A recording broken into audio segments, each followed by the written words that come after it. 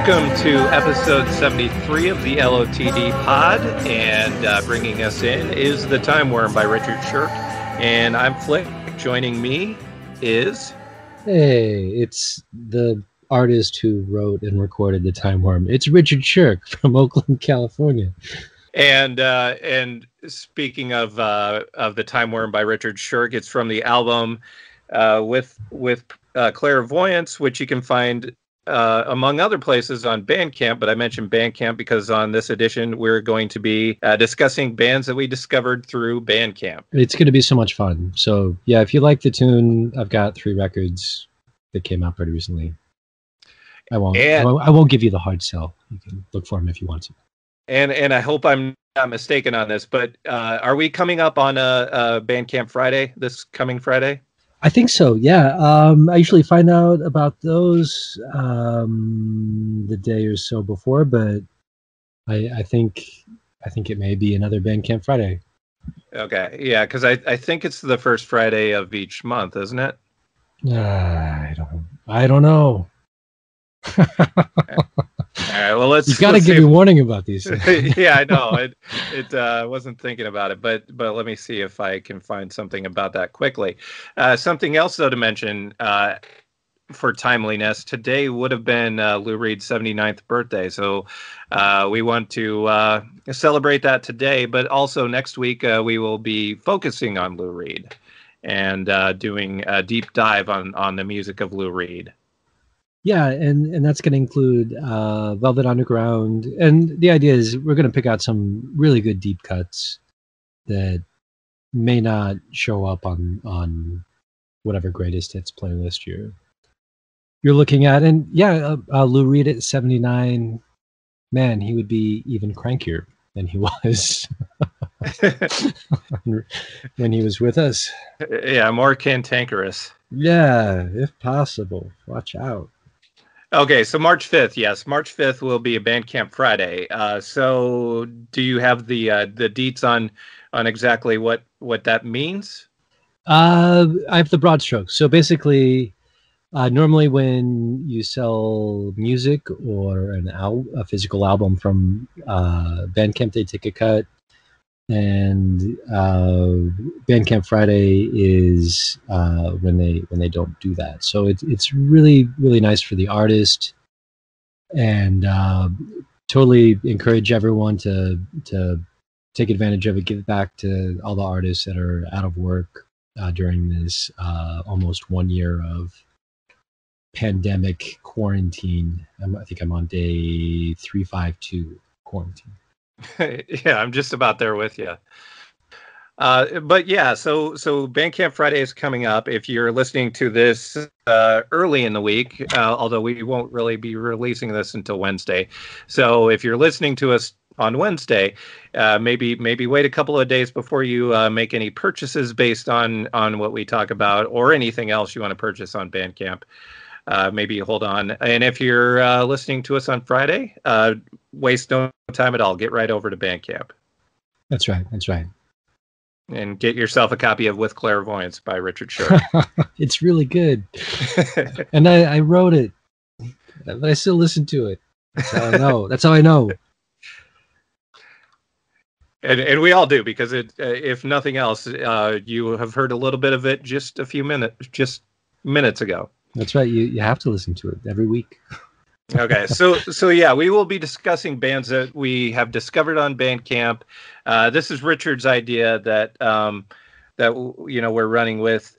Basically, just finding bands that are on Bandcamp and need a little bit more love. And if anything you want to add to it about the premise. Yeah. So back in the day, when artists needed pretty much a label to record and distribute their music, there were a lot of obscure bands that never got recorded, never got listened to after they broke up. But now, like, it's really easy to do all of your home recording on your laptop, on your telephone, what have you, and put out really great sounding records for people. But because a lot of people are doing it on their own, maybe it doesn't get really noticed beyond a social circle or family. And since people aren't playing music out anymore and won't be for a little while, I think that has even exacerbated the the obscurity of some artists. So it's really fun to go out there and be like, okay, well, I know a lot of artists that I think of as independent, and just because you do have label support doesn't mean you're not independent. But yeah, I mean, like Mitski or something, like wonderful artist, cool records, but for every Mitski, there are like 1,000 people at least recording really cool albums that are going to get heard by maybe 20 people a year. So our premise was to go out on this Bandcamp scavenger hunt and scoop up some of those records and take a listen to them and tell you about it. Yeah, and it's something that I think we'll do from time to time in the future, as well as tonight. First, though, we have some new music we want to discuss. Another month has passed. We're just getting into March, and we talked a little bit about new music in January, and so this will be kind of our February roundup. Do you want to take the lead on this? Yeah. So, yeah, I love just combing through the new releases and checking things out. Usually on Spotify, but I get tips from pals, and if I position the antenna on my transistor radio just right by the radiator, I can pick up Calyx pretty well from from Cal Berkeley. So yeah, I got some good jams, a couple good singles. The one that I was really excited about and have been listening to a lot is an album by Nick Cave and Warren Ellis that came out last Friday called Carnage.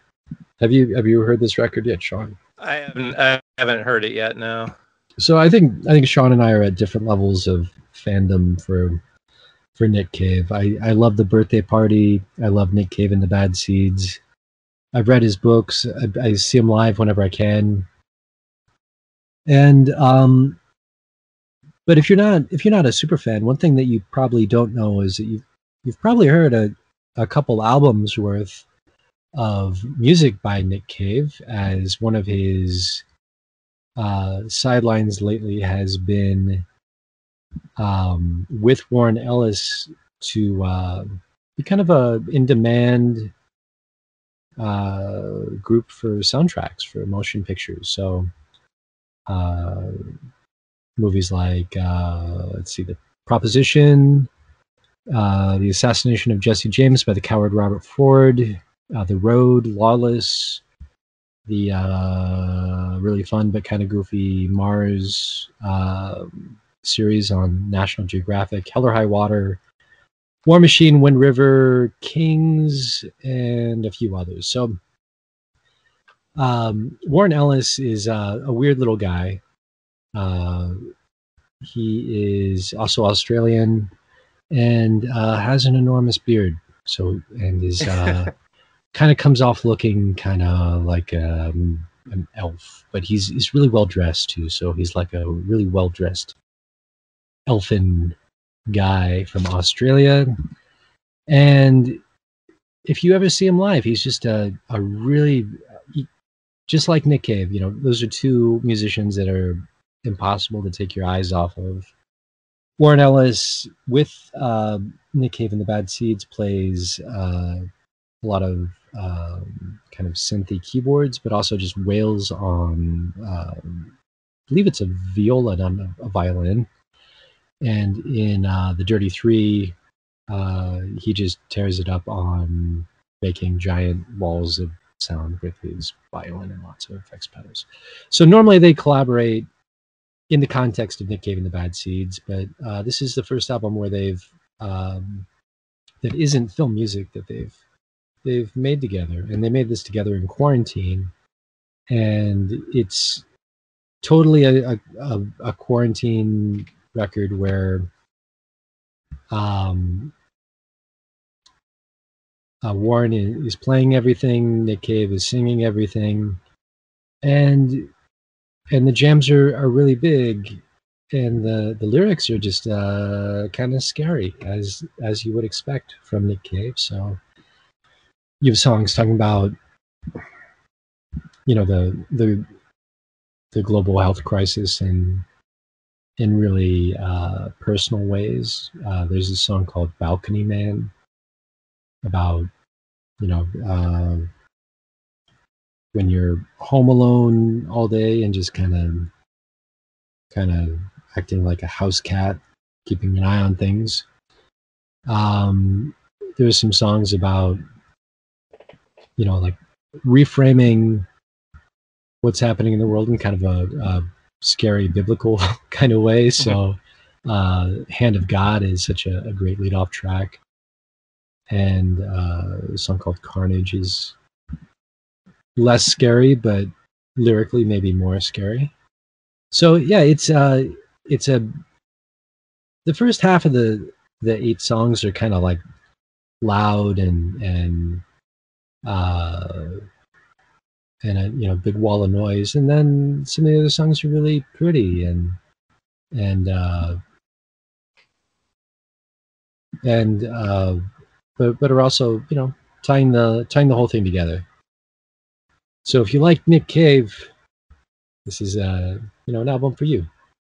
Okay, and if you're just starting with Nick Cave, is it a good entry point, or would you say it's kind of for those who are already pretty much engaged with his music? There are a couple of different varieties of people that are kind of, I would say, like Nick Cave curious.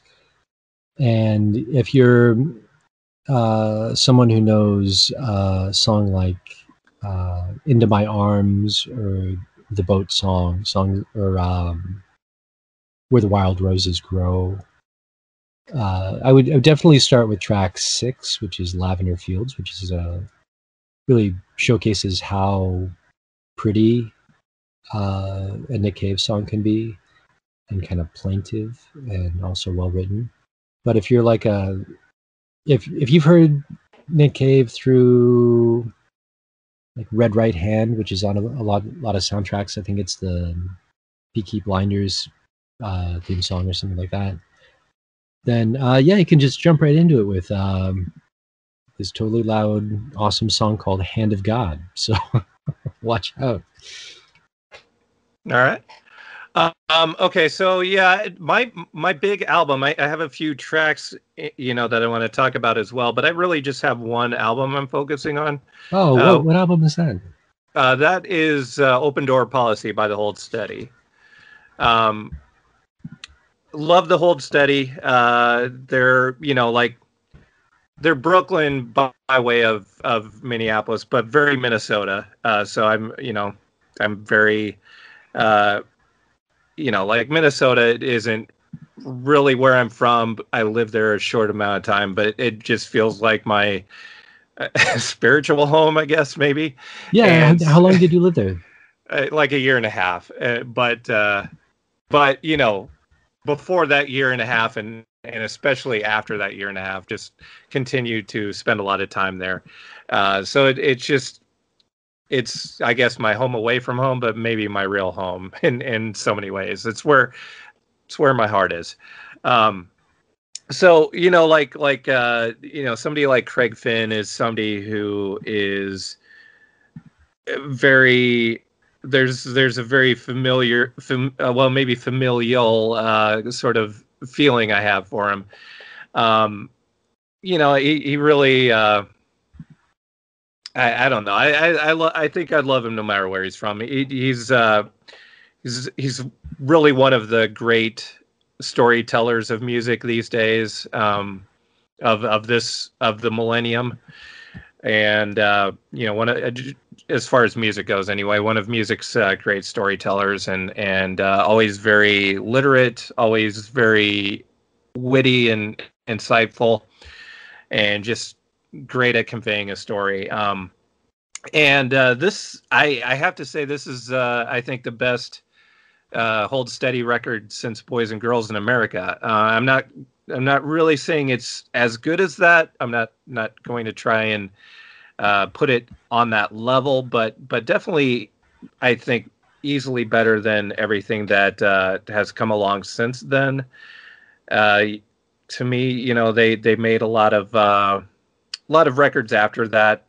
You know, Stay Positive in '08, Heaven is Whenever in 2010, and probably especially Teeth Dreams in 2014, that were pretty forgettable. Had some nice moments, but overall, as far as albums, yeah. But but again, I love them. So I say that with love. But they weren't the most. They weren't the high points. The first three albums I loved to death, and then the albums that came afterwards had their moments, but not really what I would call cohesive and interesting albums. But this one really is. Like, this one, I totally love it, and I'm very happy for such an effective comeback for them. Yeah, I like.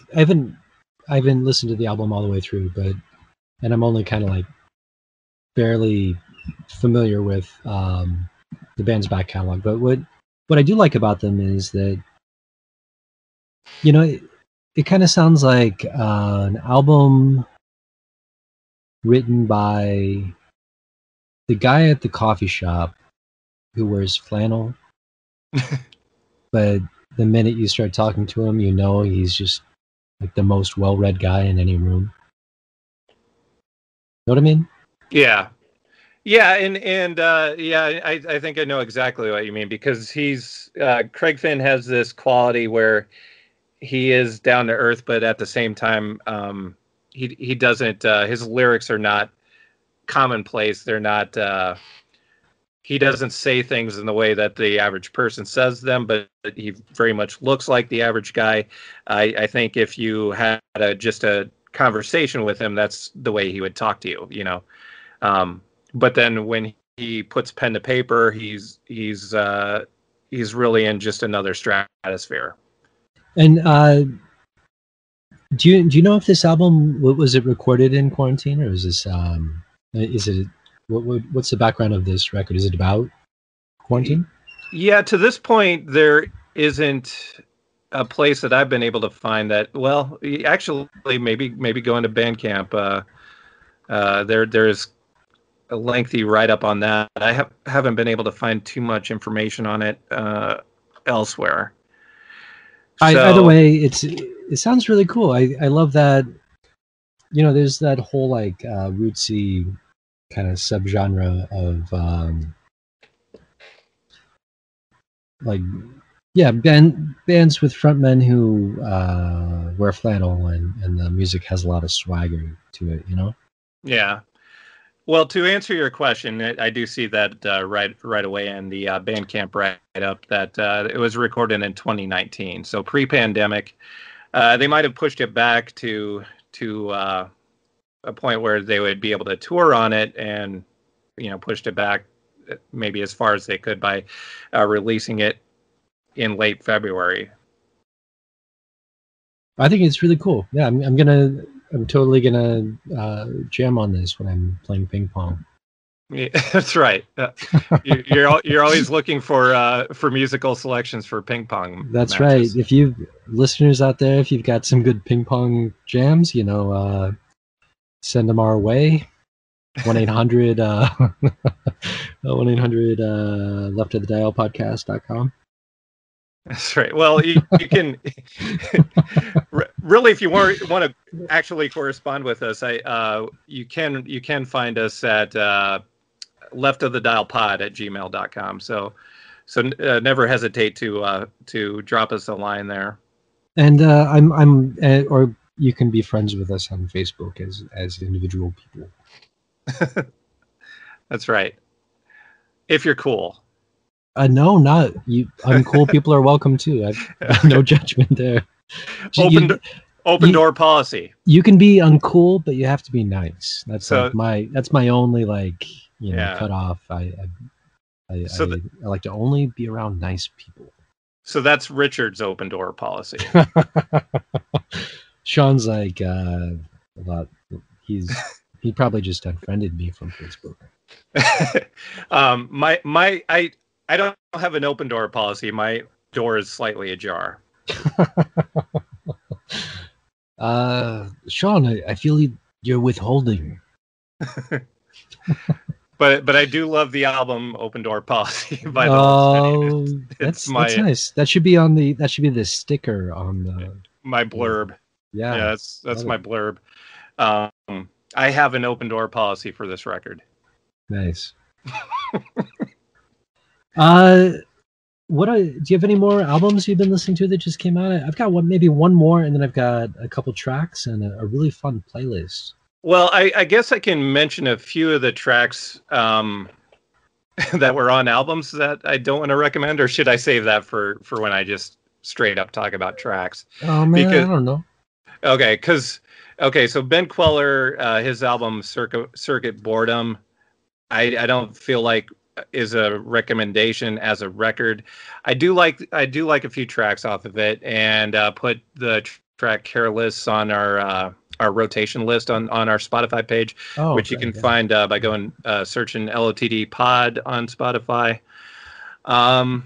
I really don't like the Foo Fighters record, but the track Holding Poison I felt was worthy enough to include in tracks. And that kind of circles back to our Facebook discussion. Like, I don't think I've listened to a Foo Fighters song or album for years, but it's kind of impossible to not like Dave Grohl because he's such a nice guy. Yeah. Well, and a great drummer, and I have to say I absolutely love the first two Foo Fighters records. The rest of them less and less, like diminishing returns after that. But the first two I totally love.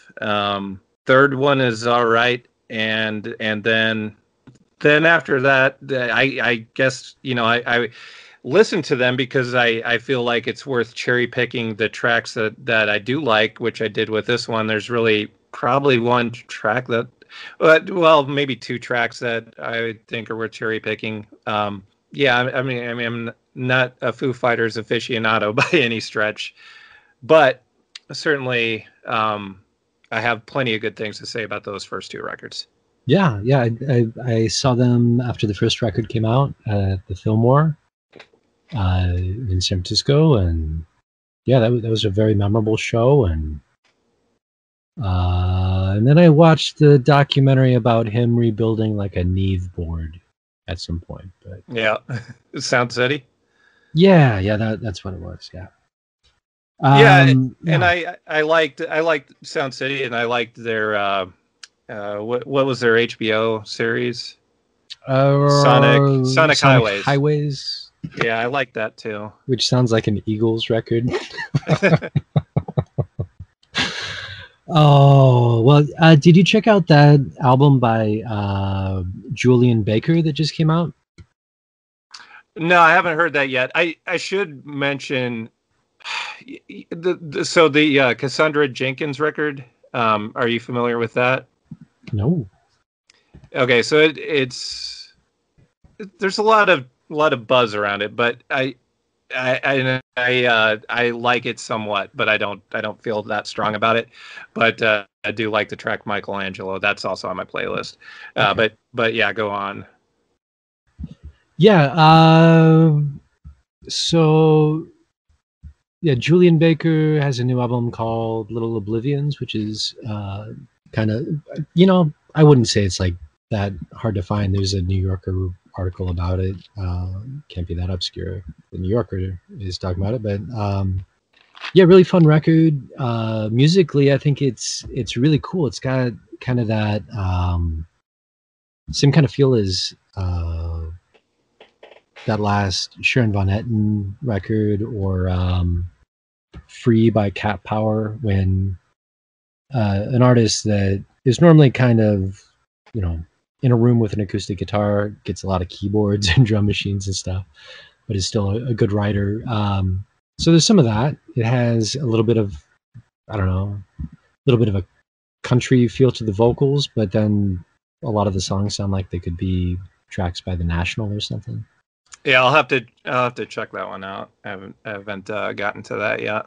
Yeah, it's fun. She's a really good singer, and sometimes I hate to say it, but it's kind of like a barrier to me when you hear someone that can just like effortlessly hit a bunch of notes. But yeah, I think it's gonna be a grower for me. I haven't really wrapped my mind around it yet, but yeah, Little Oblivions by Julian Baker. I kind of have the feeling that it's gonna end up on a lot of year-end best of lists. But I have a couple singles that came out that are just really fun. Did you check out the Sound and Vision cover by Helado Negro? No, but that will be a good segue for my first track that I want to talk about. Okay, well, yeah, Helado Negro is a really cool band. Bedroom pop, lots of keyboards and drum machines and such. And which is the recording name for Roberto Carlos Lang. But yeah, I think you probably heard about This Is How You Smile, which is the last full album. But yeah, nice, tasty David Bowie by way of Magnetic Fields cover of Sound and Vision, new single out. Okay. Right, all right. So I've gone ahead and added that to my Bowie's covers playlist. Thank you. But that does remind me like one of my favorite things so far this year. So Doug March of Built to Spill has something of a side project going called the Boise Cover Band. They've released a couple of tracks this year. The first one was a cover to Ashes to Ashes, which might be my favorite Bowie cover anybody has ever done. Wow.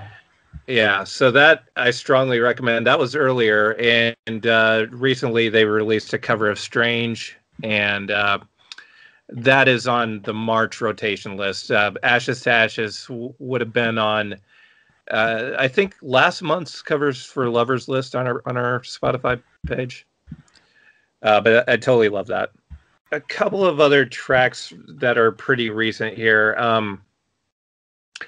Patrick Pentland of Sloan put out, and I think this safely falls into quarantine recording.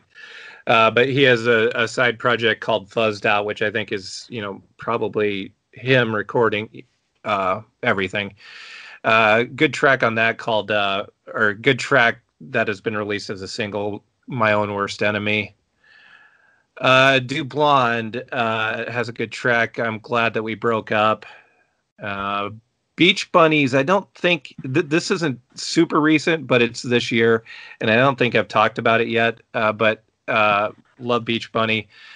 Good Girls Don't Get Used is the latest track, and I totally recommend it. And Heartlow by Gene Weaver. Okay, I'm gonna listen to those. Those are good picks. Yeah, and yeah, go ahead. Oh, and I still have a few more, but if you go on. Oh, did you check out the new single called "Free Agents" by Guided by Voices? Yes. Oh, it's tasty. Like, I feel like between tunes like this and Mirrored Aztec from last year, last year's probably like one of 4 LPs. I feel like Guided by Voices are kind of finding their swagger again.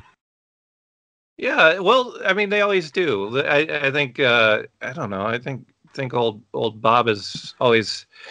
He might have only ever thrown one no-hitter, but but he's good for a win here and there always. Yeah, and they're it's hard to keep up with these guys. Wow. Yeah, well, that's always been the case. Yeah, you have to put in the time. But there were a lot of good Guided by Voices tracks. A lot of tracks I liked in 2020. And a bit. Always a bit here and there throughout the years. Oh, what is that? Bunko Men, the second track off of Mirrored Aztec. Wow, that's such a cool tune. Yeah, we will have to. We need to do a Guided by Voices show at some point in the future, and well, uh, well, Bob doesn't have a birthday until October, so we're gonna have to have an early birthday party or something, I think. As soon as possible. Yeah. Yeah, they're really fun band. As you may remember, they used to be one of my favorite bands in college. And kind of, saw them on their farewell tour, kind of lost track of them for a little bit. Then, yeah, they seem to be back in full force. Yeah, well, I saw them with you on the farewell tour, and then I think a couple of years after that, saw Pollard solo, and his lineup included Tommy Keene on guitar, and John Worster, who's the drummer for Superchunk and also Bob Mould these days, and Jason Narducci, who's the bass player for Bob Mould these days. So excellent band. I saw them at the Abbey in Chicago when I first moved to Chicago. Right. Yeah. And then saw the classic lineup a few times, and then saw the, I guess, second classic lineup when you go back to Doug Gillard and that bunch. Oh yeah, Doug Gillard. Yeah. Yeah. By the way, classic lineup's a classic lineup, but it's to me, Doug Gillard is like, he's the all-time GBV guitarist. Yeah, I mean, if I had to, you could do a whole show on like, what's your fantasy lineup of Guided by Voices? But yeah, Doug Gillard has to be there. Yeah, I agree. No, I think so. Yeah. Okay, so yeah, I don't know. So another Sharon Van Etten. Speaking of Sharon Van Etten, and Shovels and Rope had a good cover of "In My Room." A lot of people covering "In My Room" these days, and I don't think that's a coincidence. Los Straitjackets did a good cover of it last year, and I think there's somebody else that has already done it this year in addition to the Sharon Van Etten one. Hold on, I'm doing too many things at once. A cover of "In My Room" by the Beach Boys? Yeah. Oh, great, yeah. Yeah, and so a lot of people just decided, yeah, "In My Room" seems pretty appropriate right now. Maybe years from now, people were wondering why there's such a high concentration of "In My Room" covers. A little bit on the nose, but sure. But a great song, one of the all-time great songs. Yeah, wow, yeah.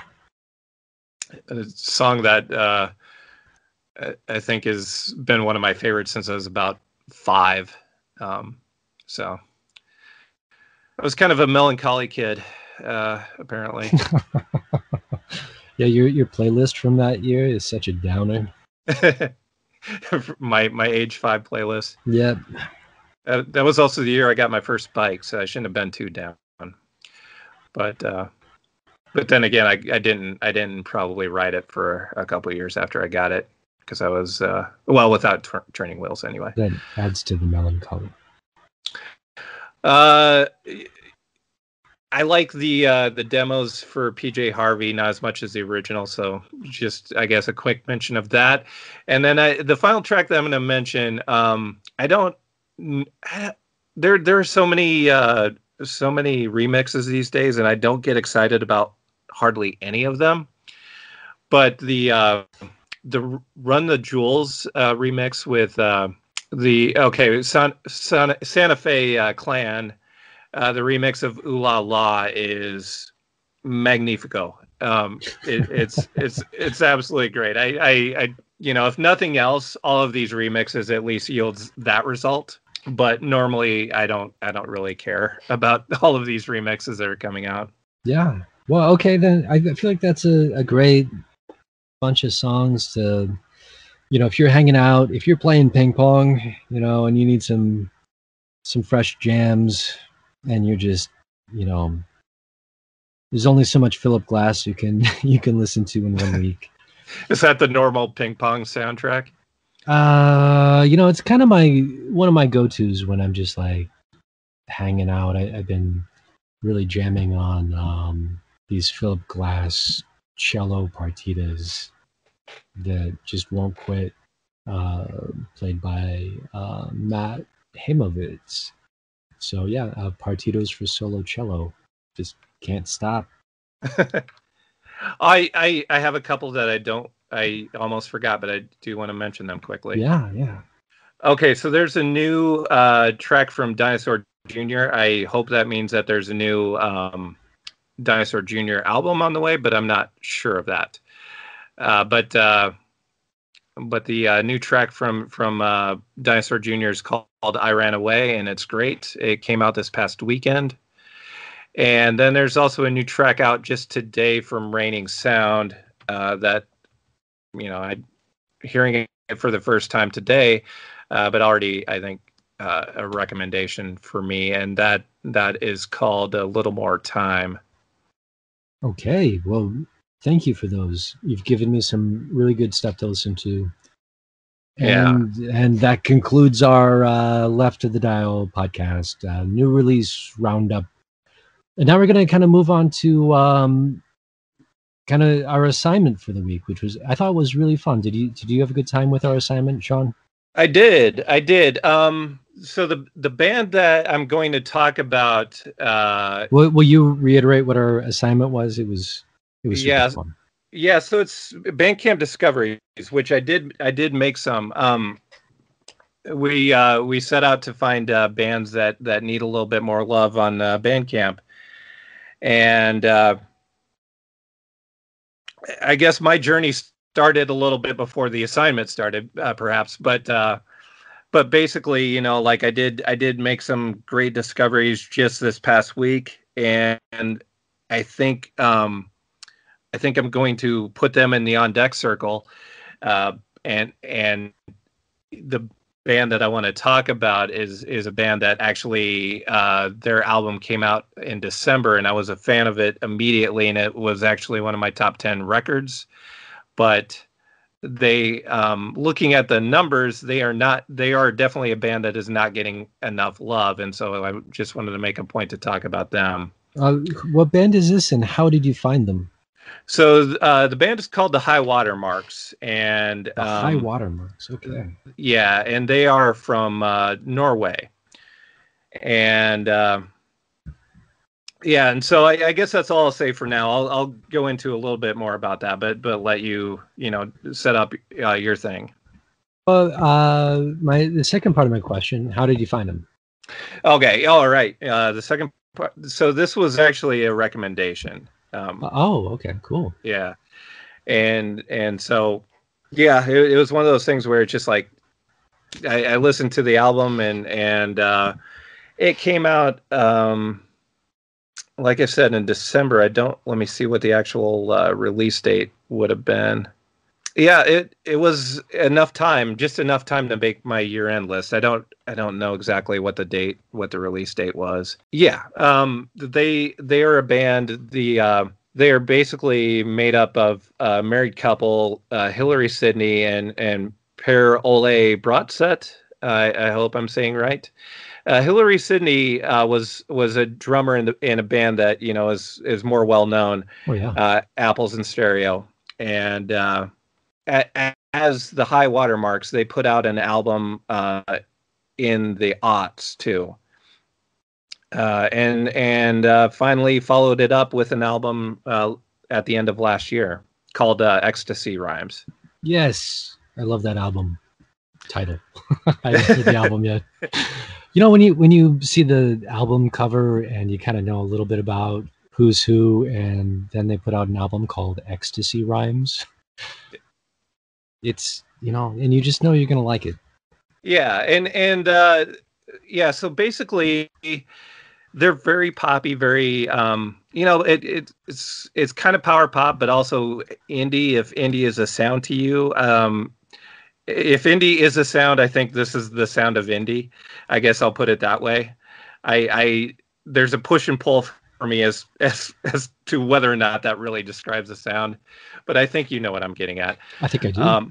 Yeah, and her singing voice sounds very much like Juliana Hatfield, and his singing voice sounds a lot like Doug March of Built to Spill. So it is something that has kind of a familiar sound to it. They aren't like they aren't reinventing the wheel or anything like that. But the music's great. Every single track on the album is great. And I've already basically recommended it. Looking at the numbers, more people need to know about this album. I like this band. As you listeners may remember, Juliana Hatfield is we're big fans over here at Left of the Dial podcast.com, 1-800 Left of the Dial podcast.com. And I think we implored her to cover ABBA. Didn't we also ask her to so we asked her to do an album of ABBA covers and maybe an album of Richard Thompson covers? We didn't, but we can. I guess if might as well just push our luck even further. Yeah, we might as well, because these are dark times. That's right. Got to go for broke. But yeah, I like this band a lot. The High Watermarks, members of the band from all over the world. And I like that they're, a lot of like indie rock veterans who are not 20-year-olds in Brooklyn. It's cool to get the old guard into new groups and new records out there. So and it definitely, it's all pretty do it yourself. Even their music videos, if you have a chance to watch their music videos on YouTube, very, very do it yourself. So it's just, like, to me, maybe a little bit bigger than the other bands I discovered on this assignment. Just a little bit, and definitely not as big as they should be, because the quality is so there. But it also definitely encapsulates the idea I think that we're going for, and it's just very much doing it for the love of making music. Like they don't have a sneaker endorsement. No, I mean, not even close. But everything is just so DIY and but great. I mean, the songs are. The songs sound very pro, but I don't think that they're anything that they went to the best studios to record or anything like that. Yeah, and I think that sometimes that's how you get the coolest sound. I remember a story about Bruce Springsteen meeting Elvis Costello backstage somewhere, like a big festival, and Bruce Springsteen had just heard this year's Model, and at this point in Bruce's career, he was like putting hours and hours and weeks into getting like the right drum sound on Darkness on the Edge of Town, and that album had already come out, and he comes up to Elvis Costello and he's like, "How did you get that sound? Like, that sound is so true, and the guitars are just perfect. The drums sound like drums.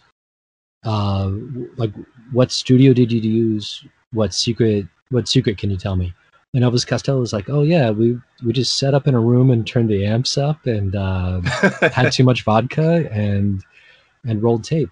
So yeah, you get so much spontaneity from doing it yourself with, not putting too much pressure on it. Just, rolling tape, getting your pals together. Yeah, sometimes the best way to get it to make a drum sound like a drum is just to mic up a drum. That's what they say. Copyright Sean Flickinger. That's right. Yeah. Yeah, so if you look at, like, I don't spend much time looking at what are the top ranked streams on Spotify, but for the purpose of this, just to give me an idea of, how they were doing. Like they have one track that has 8,000 streams, and then from that, then there are two with 4,000, but then it goes down to mostly twos and ones. So definitely not getting enough love.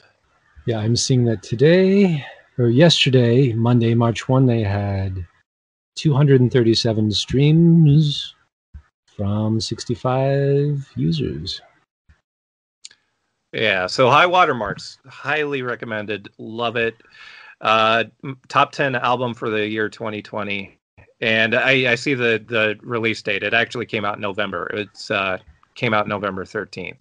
Okay, So, well, yeah. Keep me in the loop when they announce tour dates for when all this mess gets cleared up.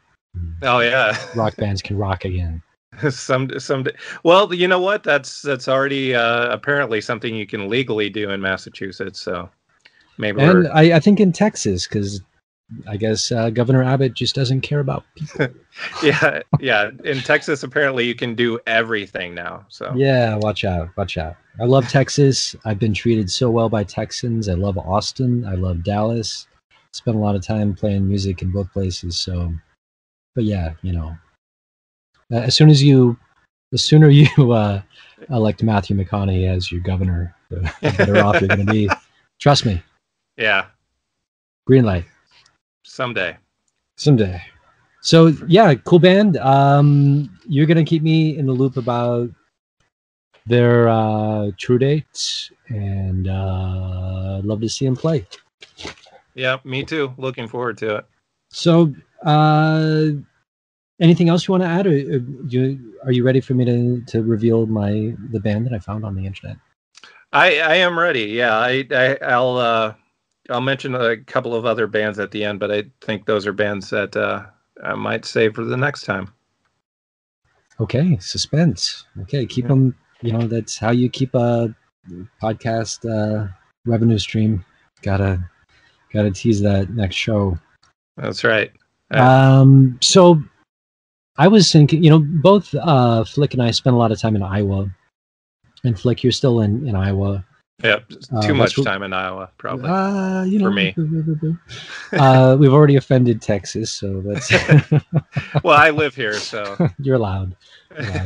I'm not, but I had a really great time in living in Iowa, and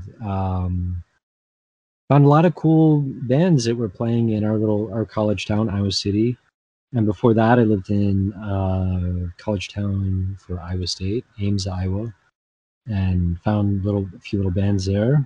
And I think that my personal theory is that there are a lot of parts of the country that a lot of people kind of write off as like flyover states, or just like out of the way places that they just don't think about, don't want to go to. And in all those places, there are cool indie rockers and cool independent musicians of all sorts. And I think that they end up finding each other. And I'm pretty sure that in every state that gets called a flyover state, there are like 2 or 3 weird cities where all the cool kids know that that's where they should end up. And so my mission in trying to find a pretty obscure band on Bandcamp was to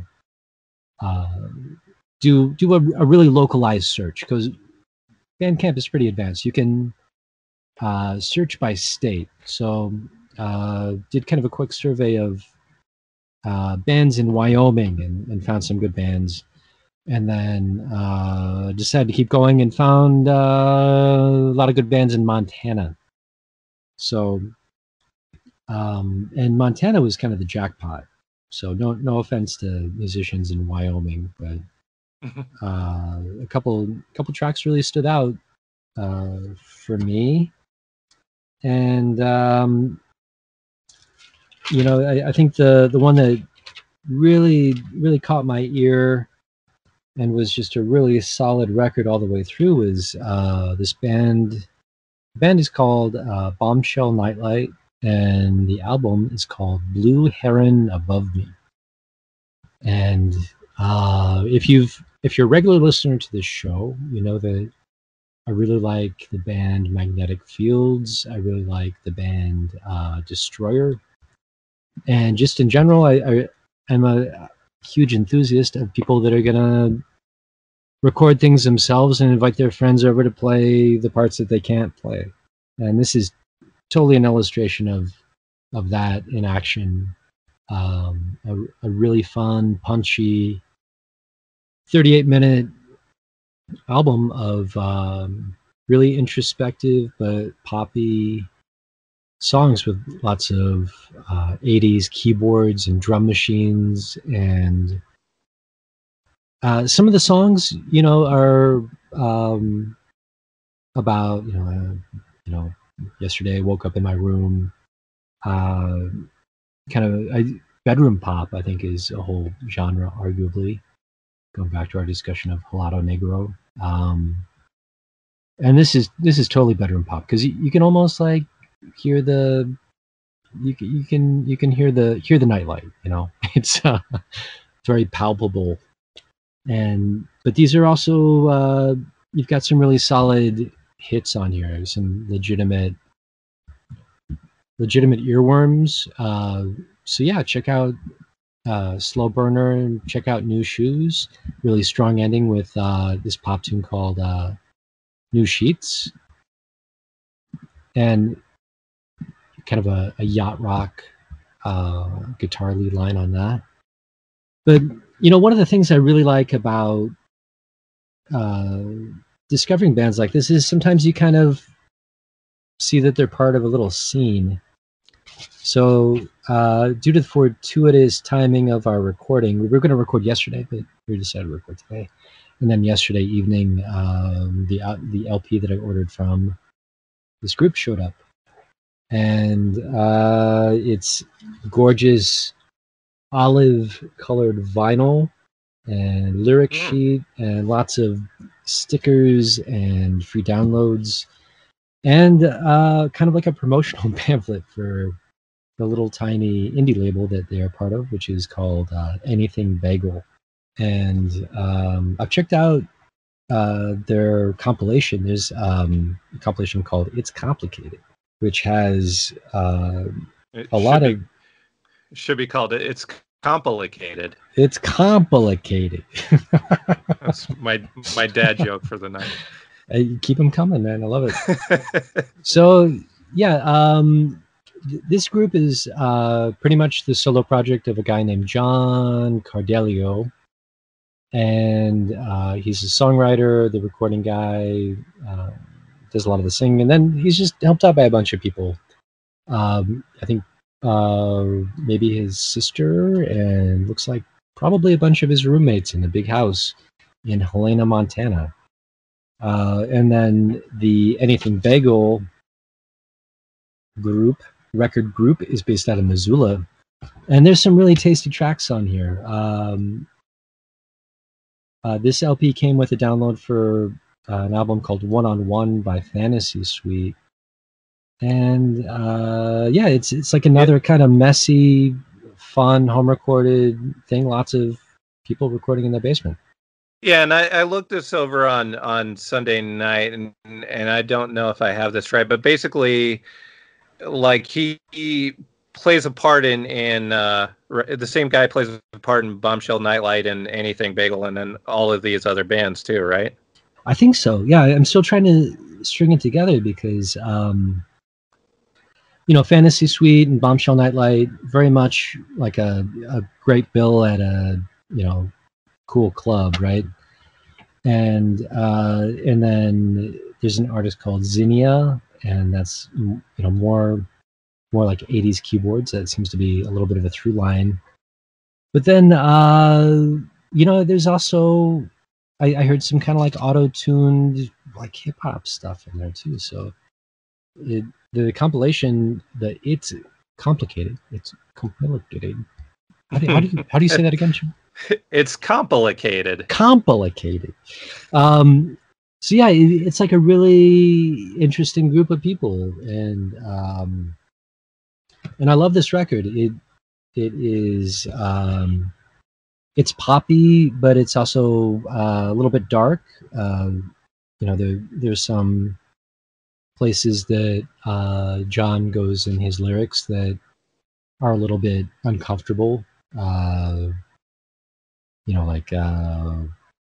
think one song is called Death Day Part 2, which actually turns into a kind of a cool pop song, but it's like it was the anniversary of your death again. Like, ooh, that's not as poppy as it could be. It's But I respected, he's talking about his experience, and yeah, I feel like I'm kind of used to a lot of artists that are a couple step removed or like shielded or shield themselves from revealing things like that. Yeah. Yeah, interesting find. I didn't get to spend a whole lot of time on their stuff, but it was pretty interesting. And I don't know. For me, it was kind of useful to go to that compilation that they had, and you can kind of get a sense of that whole collective that they have going on. My thinking was that Anything Bagel is really the alias of someone named Anthony Bagel. And whenever he's at the DMV, they mix up his name, and that became like his nom de rock. Well, if your last name is Bagel, you should have some kind of nickname tied to some kind of bagel related nickname. That's true. But being anything as opposed to everything bagel probably says a lot about his personality. Yeah. I'm a big fan, and it was cool just to, aside from co-hosting the show with you and reading Pitchfork media for like 25 seconds a day, sometimes it's kind of hard to really check in with what's going on out there. It used to be that I would discover a lot of bands by going to see one band, and then you see the opening band, and kind of tracing it out from there, or hanging out in record stores and listening to what cool people are listening to. But yeah, the tentacles are kind of atrophying these days because of quarantine, maybe. Yeah, maybe that's part of it. Maybe it's just not being rambunctious teenager, 20-something-year-old anymore. But yeah, always have my ear out, but pretty few and far between. I think the last band that I had a big revelation about was maybe like Woods, a couple years ago. That was a long time ago.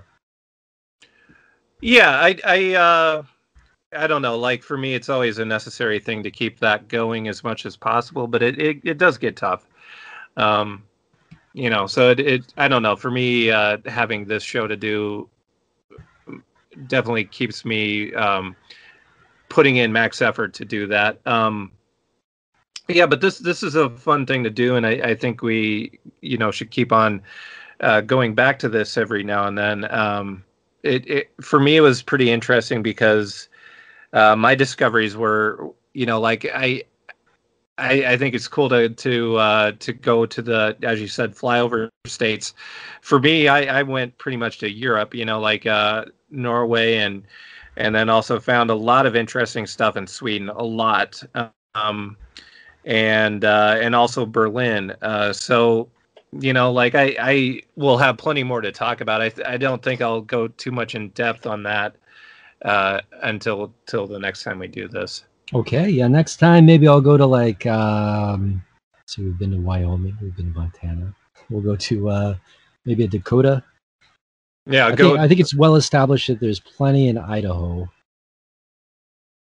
as we were just talking about with with Built to Spill, yeah. But yeah, this was really fun, and yeah, I totally encourage our listeners to go out and find their new favorite record just by spending. Took me all of like 10 minutes to find this really cool band, and another joy of finding real independent music on Bandcamp or wherever else. I ordered the LP, and all the money went to the artist, and then when I got the LP mailer in the box, there's like a little note from him in Sharpie. That was cool. you don't get that all the time. Yeah, that's right. It's one of the cool things about Bandcamp.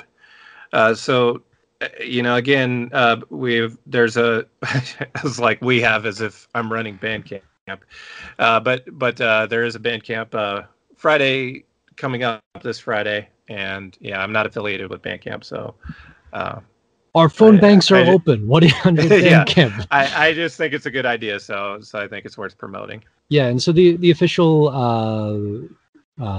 phrasing of it is that Bandcamp is waiving our revenue share, they say, in order to help artists and labels impacted by the pandemic. So the first time they did that was March 2020, and the Bandcamp community showed up spending $4.3 million on music. So yeah, it's really big.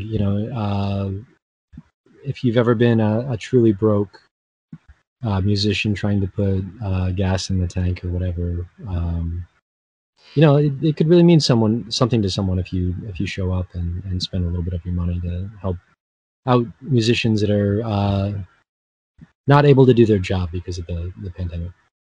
Right. Yeah. And yeah, I mean, now more than ever, like, I think that's always a very, very much part of the musician's life. But yeah, certainly now more than ever. Definitely. So yeah, and I really enjoyed our scavenger hunt flick. I thought that was a lot of fun. We'll have to do this again. Yeah, definitely we'll be doing this again. It was a lot of fun, and I think there's so many more things to discover out there. So tell me more. Remind me of what we're doing in the next few weeks. Okay, so next week, Lou Reed, the birthday boy. Well, he hates it when you call him. Yeah, he would be the birthday boy. But yeah, we're going to be doing a deep dive and going to the deep cuts, some rarities, some off the wall things. We will, who knows what we're going to come up with, but it's Lou Reed, so it's all going to be good. Okay, so and the boundaries are, it's not going to be like the greatest hits that you're going to find everywhere. It's going to be really cool, obscure stuff. Yeah, I mean, it doesn't have to be super obscure, but if you listen to us, you probably know Sweet Jane. You probably know Walk on the Wild Side. You probably know Heroin, Rock and Roll.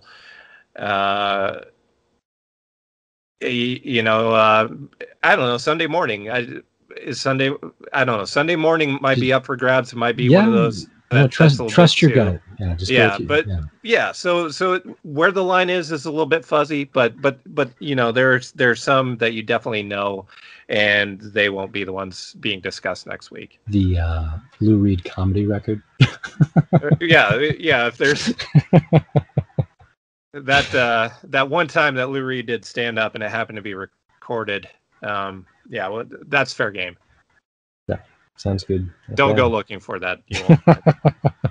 If you find it, call us at 1-800-Bandcamp.com. Yeah, that's going to be a lot of fun. I love Lou Reed, love the Velvet Underground. Gosh, Flick, I think we just recorded a podcast. Yeah, we just did, and we'll do another one in a week. That's how the magic happens. You just press record, just roll tape. Are there any kids out there that are musicians, aspiring podcasters? When you press record, good things don't always happen, but sometimes they do. With that, it's been Left of the Dial podcast. I'm Richard Shirk in Oakland, California. And I'm Flick in beautiful sunny Des Moines, which it really is. It really is this week. Okay. Well, as always, it's great to catch up with you, buddy. Yeah, good to catch up with you, and we'll do it again next week. See you next week.